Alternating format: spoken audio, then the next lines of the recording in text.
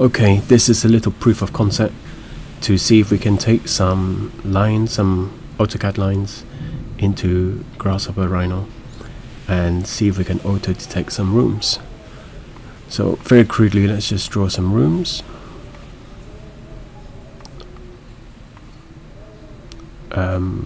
Yes, this works mainly on square rooms.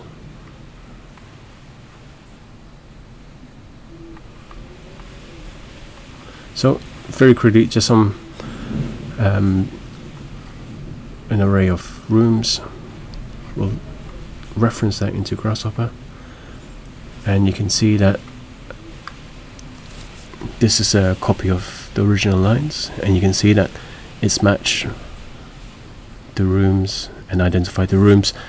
This big room here, it's split into two, and further refinement of this script will need to just check if two adjacent breps are actually part of one big room. But it's done a relatively decent job. Let's clear that.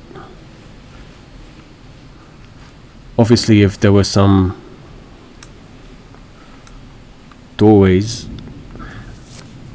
if the ruins were so nicely drawn, it probably wouldn't be such an issue. But let's show you what happens if we break some of these lines. Like, let's say you have some doorways. Okay, so we'll select these and we'll reference this into Grasshopper, and you can see that it still manages to read that these are individual rooms. Obviously, these two, and you can select these room panels individually, and that's the main thing. What you can do after there, I'll show you at the end. So let's clear that. Let's take another example. This is taken from a rail project, and I'm going to reference these in here, so you can see what, because this is from an architect's drawing, you can see that there are wall thicknesses as well, and how will this script deal with that. So we'll select those and reference that into Grasshopper.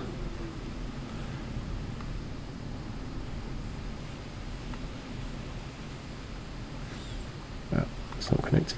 Here we go. Let me just hide these reference lines. So you can see this is the original copy of the architect's plan, and you can see how the script has dealt with it. It's picked off the three rooms at the top, the big hall in the middle. It does squares nicely, and dealing with triangles it struggles with, so you can see 8 and 1. And this re-entrance it also struggles with as well, and it's missed out that there's a separate room here. But otherwise the script is fairly robust, and further development can be done to try and join up these rooms. The thickness of the walls confuses the meshing.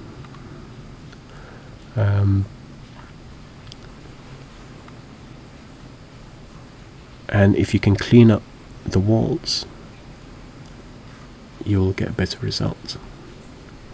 So for example, if I clean this up, here's one of the preps earlier, you can see it's much more cleaner. 10 and 2, it's picked up two different rooms there and the re-entrant. This room here in the middle, 9 and 7, it hasn't joined up. 8 and 1, it hasn't joined up, but I think for the development of the scripts can fix that. What should we do with this? Well, we can do some the main reason for doing this was to look at room allocations for loading plans, and how we could do loading plans in a more automated way. So for example, let's say these three are going to be one room type, these two are going to be one room type, this is going to be one room type.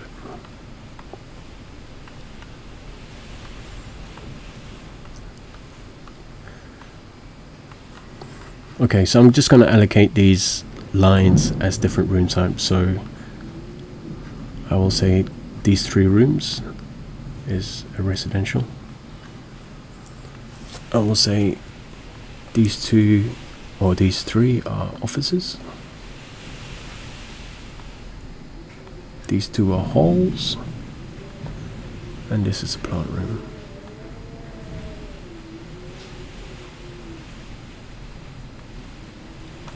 Okay. What you can then do is just import a load table in from Excel as a CSV file, comma, a separated value file, and then it basically brings in your room type and your KPA for each type. And then the important thing here is to entwine the rooms in the right order. So office, resi, plant. So office first, resi second, plant third, hall fourth. Once you've done that, Grasshopper can just easily allocate these rooms for us. Okay, so it's allocated 1.5 for the resis, 5 for the hall, 7.5 for the plant rooms. Okay, and that's relatively easy. You can obviously check for the room type, and if you want you can put a legend, so we can allocate, set one rectangle, just set a legend next door. Okay, 1.5. Just a proof of concept of taking in an architect's drawing into Grasshopper, recognizing all the different rooms, and then allocating it to draw a heat map of a loading plan and room allocation.